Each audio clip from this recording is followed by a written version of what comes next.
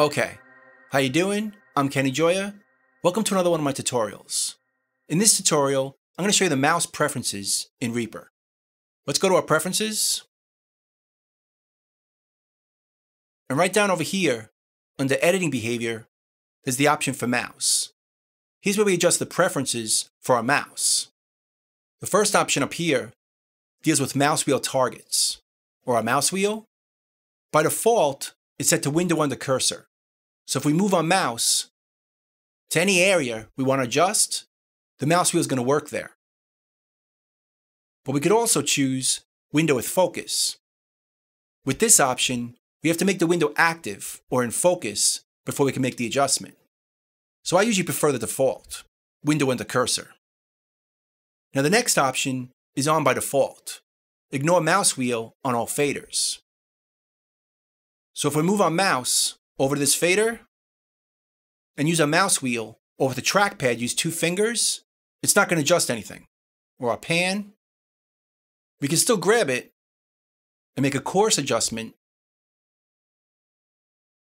but the mouse wheel is not going to work. But we could turn that option on right here. Again, it's ignored by default, but we could turn it off and use the mouse wheel right here.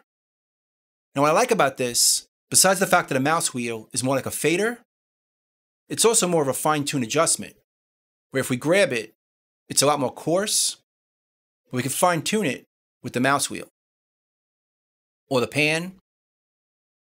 Now you could also use a modifier. If you don't have a mouse wheel, use Command on Mac or Control on PC and do the same thing by grabbing it, and it's also fine-tuned. But it's not a mouse wheel, so it's a bit different. But it still works for fine-tuned adjustments.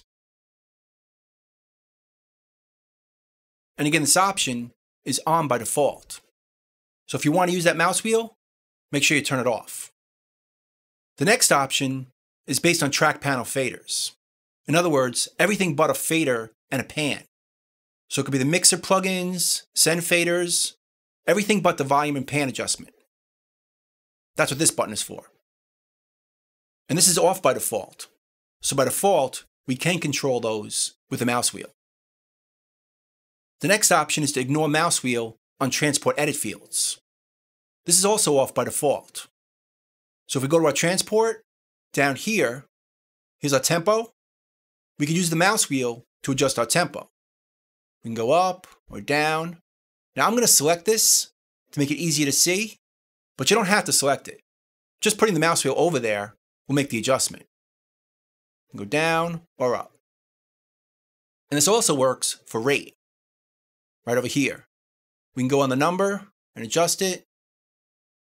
Let me just click it, make it easier to see. Or we can go right to the fader.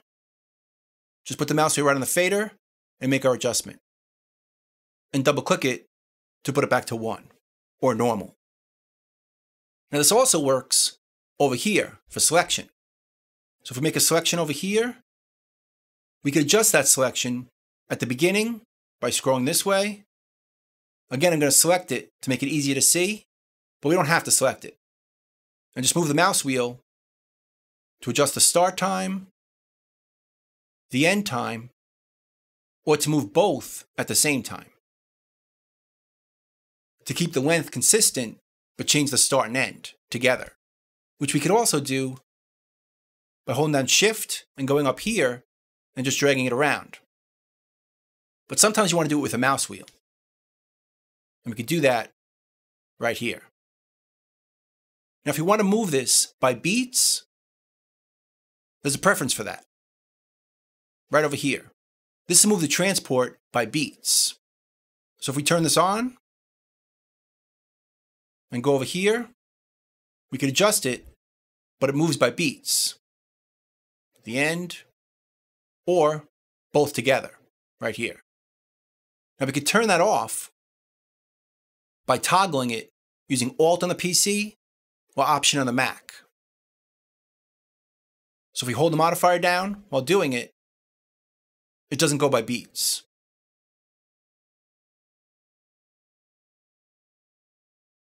But if it's not selected, and we don't hold down the modifier, it also doesn't go by beats. But because we can toggle that modifier, we can leave it off over here and just hold down Option on the Mac or Alt on the PC, and it moves by beats. And again, this is off by default. The next option will treat scroll messages from some laptop trackpads as a mouse wheel. This is going to depend on your laptop, so if you turn this on, it might work on your laptop. But this is off by default. The next option down here decides if mouse clicking on the volume and pan faders adjusts the track selection. So let's make another track, and with it selected, by default, if we move our fader up here, it doesn't adjust the track selection, or our pan. So let's create some more tracks. So let's say we have a time selection like this, and we've selected this track and this track, and now we want to adjust the volume on this track. By default, it's not going to change the track selection, which is a good thing. Adjust this, but there are times you want to change the track selection. Like if you're going to edit it right afterwards. So if this track is selected and you're going to edit this track, but first you want to adjust the volume, you might want to change the track selection all at once. And we could do that right here. Choose this one.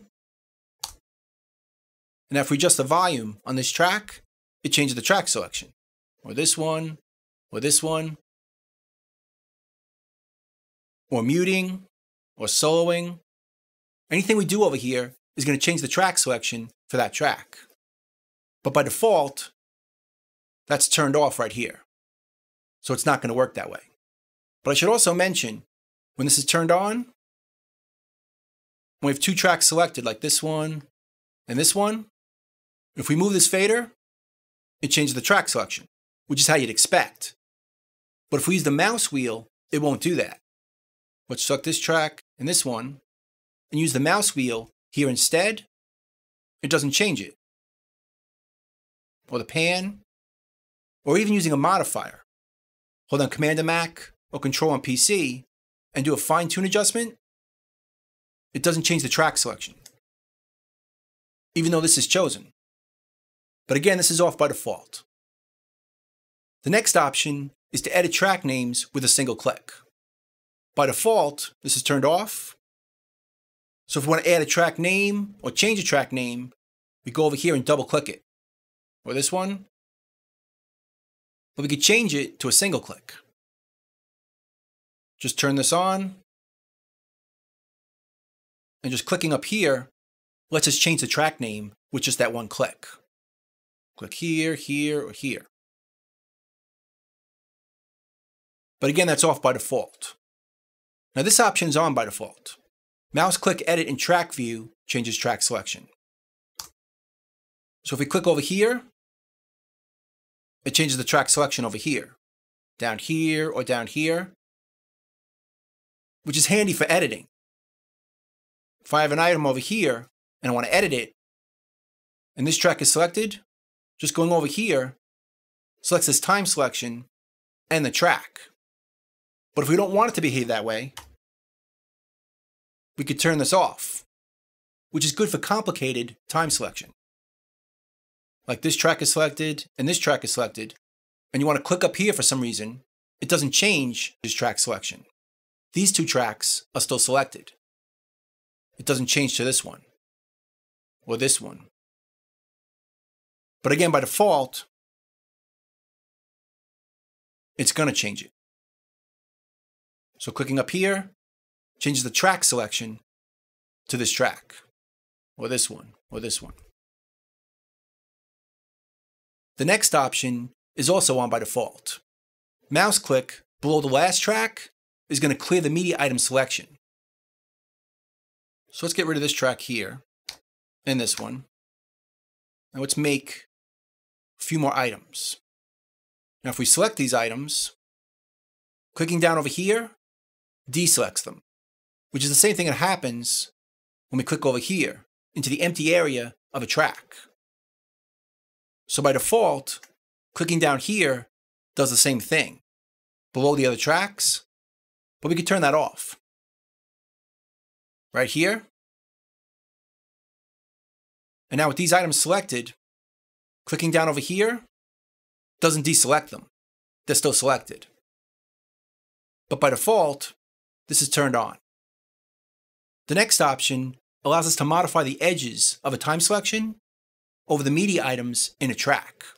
Let me show you. Normally, if we have a time selection like here, we can go to each side of it and it changes our cursor like this, so we can adjust our time selection. The left side or the right side. And we can do it up here as well. So little triangles. But sometimes it's more convenient in a complicated track to just go right here. But sometimes the time selection is right in the middle of an item, like here. So we can't do it. We can still go down here, but that only works if there's an empty area of the track. If we had more tracks and more items, that might be hard to do. There's no good area to grab. But if we turn on this option, allowing us to modify the edges of a time selection over the items, we can do it right here. So if this time selection is over the item, we can still edit it, which is really good for complicated sessions where there's no good room to grab. We can still move items by going next to it, like this. But if we go right here, we can adjust the time selection. But by default, this is turned off. So we're not going to be able to do that. So if that's important to you, just turn it on.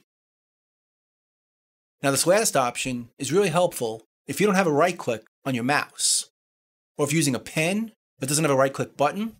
You could choose this option. On the Mac it's Control and left click. On the PC it's Start and left click. And you can perform all the same right click functions as if you did. Like with the right click menus, right here, or over here, or up here. You can't really get to them unless you have a right click button. But by using this option right here, we could use Control on the Mac or Start on the PC and get the same functionality. And this is off by default, but it's definitely good to know. So anyway, those are the mouse preferences in Reaper. I hope you learned something. I hope you can use some of them, and I'll see you next time. Thanks.